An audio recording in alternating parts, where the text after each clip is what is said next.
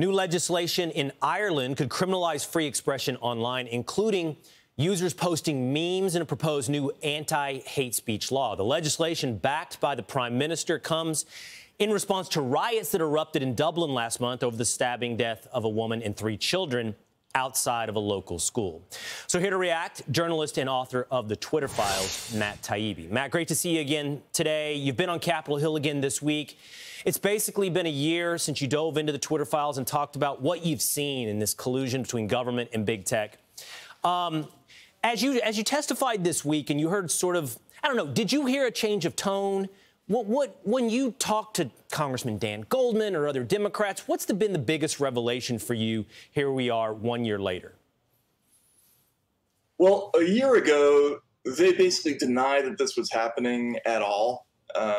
You most often heard this is a conspiracy theory. The FBI actually put out a statement saying that, nobody should pay attention to the work of conspiracy theorists.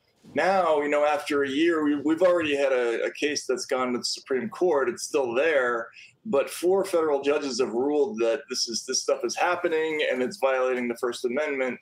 So they can't really say that. So now they've moved on to saying it's good, and it is legal technically, is what they're saying. But these laws are being put in place all over the world now. You mentioned Ireland. I mean, there's also the EU. There are horrible laws in New Zealand and in Australia that have already been put in place. So this is not just an American phenomenon anymore.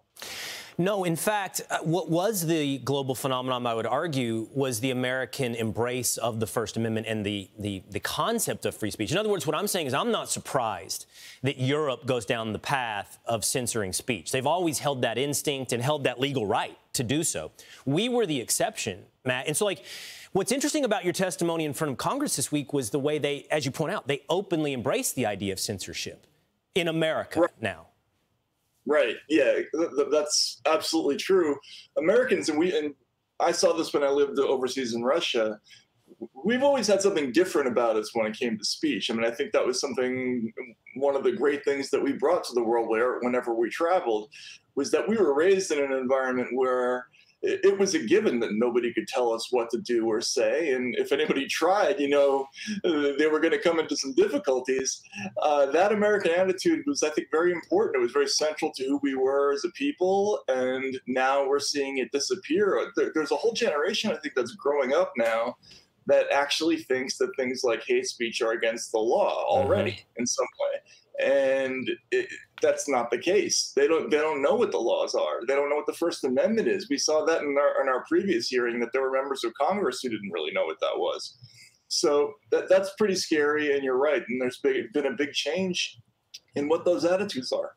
So I want to read this from Elon Musk. This is about the Irish law that you and I began to discuss. It's hard to explain to the audience how extreme this Irish proposed law is, but Elon Musk says language being proposed as law in Ireland means this could literally happen to you for having a meme on your phone, meaning possession of a meme could be criminalized in Ireland. I want to hear your response to this, Matt. Look, you're not a partisan. In fact, I think for most of your life, you may still describe yourself as on the left. I don't think of myself as partisan, but I want to be honest about my particular leanings or biases that I may have. So I think we're at a point now where the only defenders of free speech in America is the American right. The American left seems to have openly rejected the concept of free speech. And I'm not here to make the argument the American right is pure and principled and will always be a defender of free speech. They need to be watched. But they are the only ones currently in our given environment right now who are defending free speech. Your response?